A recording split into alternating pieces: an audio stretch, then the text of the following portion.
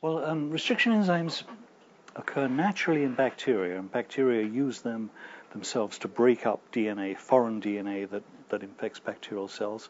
What we use them for is we purify these enzymes from the bacteria, and we use them to do the same sort of thing, but in the test tube. Natural DNA molecules are extremely long and extremely complicated. They're like a cassette tape which goes on for a very, very long distance, and the DNA itself is a very thin molecule containing along its length genes. In order to analyze DNA and to isolate individual genes, we need to break it up. And this is what restriction enzymes are used for. They're used to cut DNA up into convenient-sized pieces that we can then use to subclone and to put into bacteria and to study. In the absence of DNA, they have a kind of open structure, like an open hand or a pair of open hands. And when they encounter the DNA, they tend to wrap around it, and then they can slide up and down the DNA for a certain distance without detaching. Restriction enzymes are also used as a quick way to identify DNA molecules, to characterize them, because a restriction enzyme will recognize a particular sequence within a DNA molecule, and each time that sequence occurs, the molecule gets cut. So any particular DNA molecule will get cut into a series of fragments, the sizes and number of which are characteristic of that particular DNA molecule that you're dealing with. The result is that you can use an enzyme. If you want to check a DNA molecule you're dealing with, you can use a restriction enzyme to do a quick digest, and you can electrophorese the digested DNA on an agarose gel and produce a restriction fragment, the characteristic restriction fragment pattern.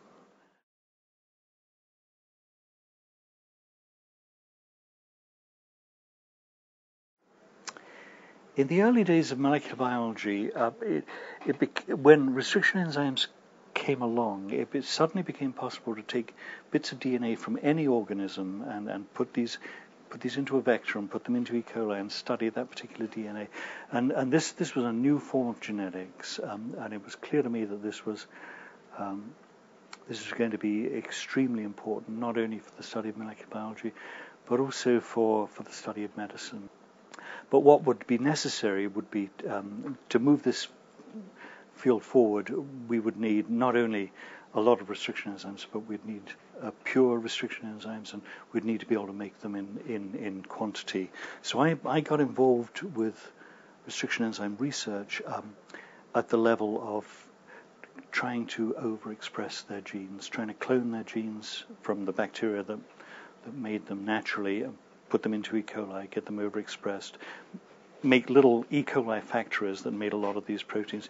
The object was, in those days, to improve the tools that scientists would have at their disposal. I tell you, the way this sort of developed was each restriction enzyme recognizes a particular sequence of bases on DNA, and it cuts the DNA at those positions, but it ignores everything else. And a typical restriction enzyme might recognize a 6-base sequence. Now there are over 4,000 different 6-base sequences in DNA.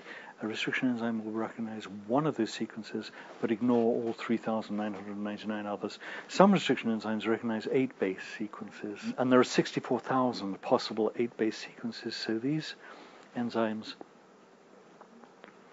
will ignore 63,999 different DNA sequences, but bind to just one. Now, this is an extraordinary selectivity, and we want to know how it occurs. I mean, for sure, it's a natural process. It's going on in bacteria. This sort of selectivity is probably going on in other organisms, including ourselves. We want to know the molecular basis for it.